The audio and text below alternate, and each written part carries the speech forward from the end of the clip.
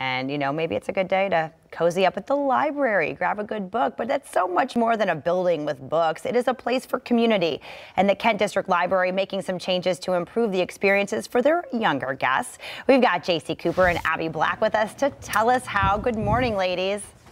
Hi. Good morning. So tell us about the KDL and what they're doing. These are play spaces that we're talking about. So tell us what's happening.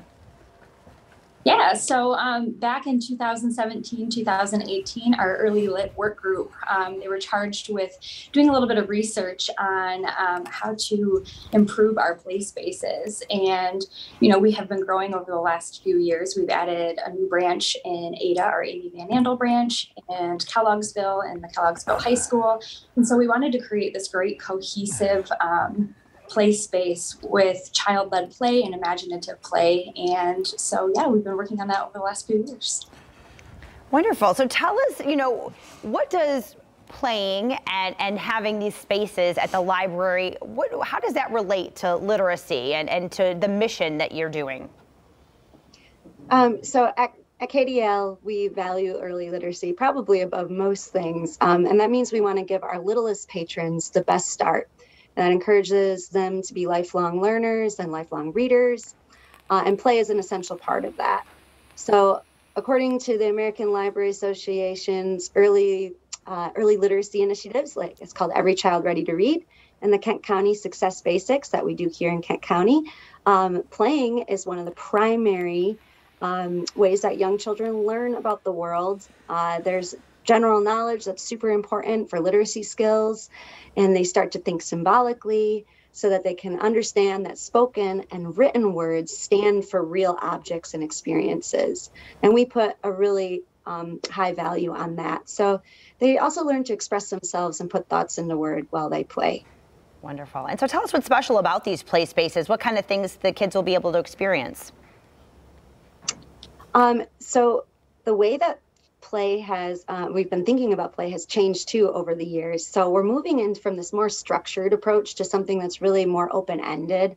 So they're creating their own stories. So the pieces that we've purchased for these play spaces will encourage that type of play. So they'll be able to use different materials and textiles to create different experiences and become their real true makers of play. And so you might see like fabric squares in the kitchen or felt rocks next to the train table, and that might feel a little strange or out of place, but they're creating their own set of rules and getting to experience something really cool and unique.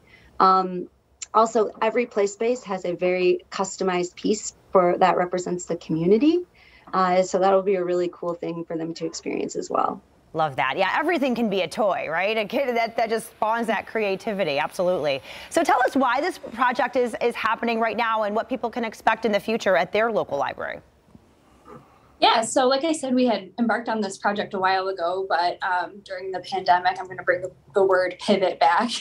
We had to pivot and pause and think about how we wanted to move forward with the project. So we wanted to retain that child-led, imaginative play space mission in mind, but then we wanted to incorporate something that really highlights the unique quality of each branch in our service area. So we have 20 branches, and those branches are located in rural areas, more urban areas, small branches, big branches, branches with a lot of history. So we wanted to capture that and give kids a unique experience if they should visit one branch or a different branch. So you'll see in our Comstock Park branch, for example, we will have a fire engine, which is really exciting because that branch used to be a fire station.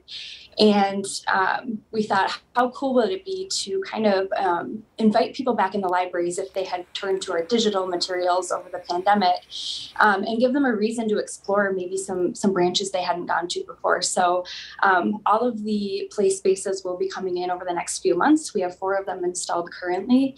And we have this wonderful map that we created that has an image of each play space for every location, which really makes it kind of like a gamified treasure hunt type of experience. Oh, I love that. Just another gem that the Kent District Library is bringing to all of us. Thank you, ladies, so much for being here. Of course, if you want to learn more about these play spaces, about all the other events and activities going on at the library, head to kdl.org. We'll be